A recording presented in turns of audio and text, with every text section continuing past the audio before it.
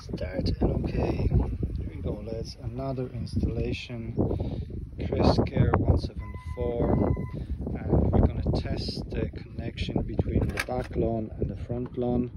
The machine is going to drive on that narrow path in here beside the garage, and it's actually beside a house as well, so between the garage and the house.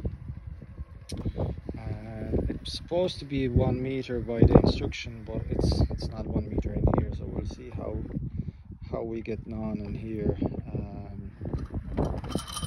Make sure she's not going to come off the curb, come off the path. I keep it away from the wall just to make sure the machine won't scrape itself.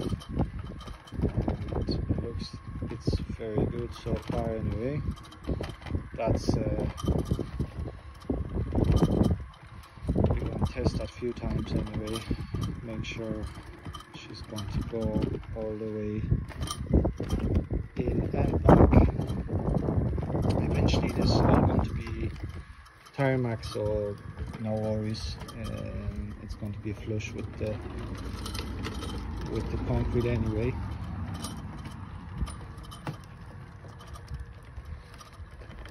Looks like it's going to work anyway. Okay, good. Yeah, it's going, and whatever he did in here, the little pad is working, so okay.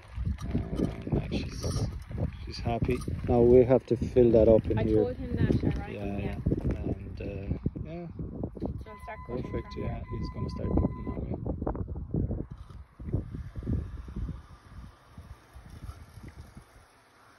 Oh, it's quite silent, isn't it?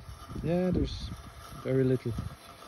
And at the moment it's actually quite noisy because it's the first cut and it's a high grass, but normally it will be even less than that.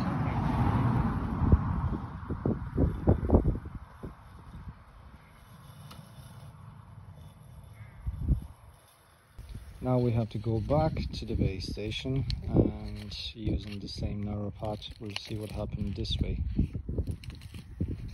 Now definitely over there is a big lip, so she's going to struggling in there for a second.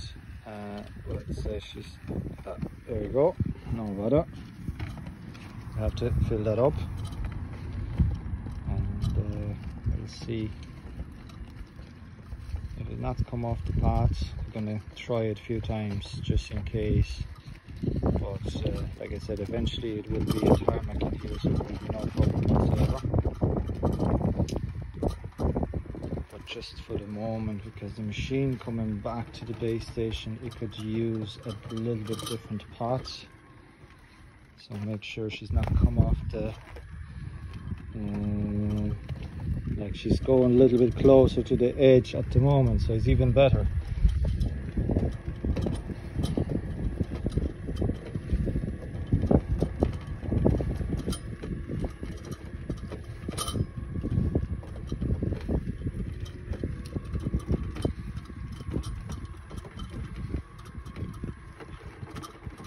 Very good.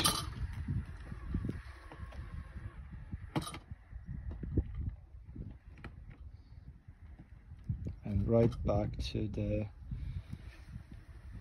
base station, straight away into the magnetic strip and back into the base station.